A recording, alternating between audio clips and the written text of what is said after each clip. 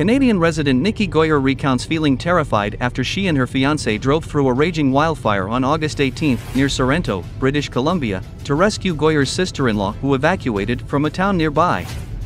Goyer said her brother stayed back to protect his Scotch Creek home, where they had previously installed a fire hose after the brother's other home burned down at a different time. Goyer lives in Kamloops, British Columbia, and her home was fine. Thousands of British Columbia residents were on high evacuation alert on Saturday after rapidly intensifying wildfires forced the Canadian province to declare a state of emergency, while some sections of a key transit route between the Pacific coast and the rest of Western Canada were partially closed. Holy motherfucker. Feel the heat? Oh my god. Holy shit. Yeah, I was terrified.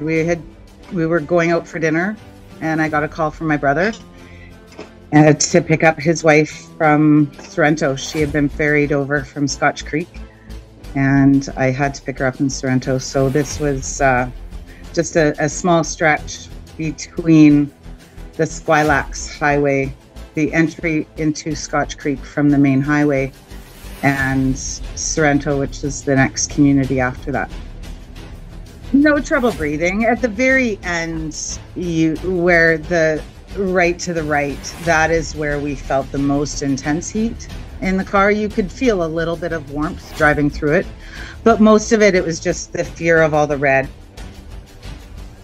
I didn't think we wouldn't survive because I felt that we were coming out of it.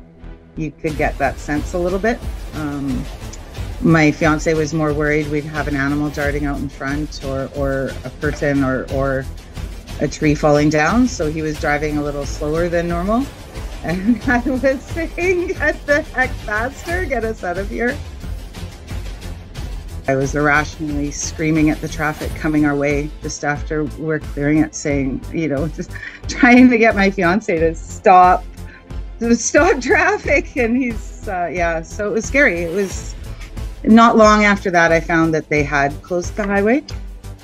I know my brother and his son, my nephew, stayed back to save their house, and they did, and helped save their neighbors. And at 11 p.m., as of 11 p.m. last night, my mom's house was okay. So we're just still hoping that that will remain.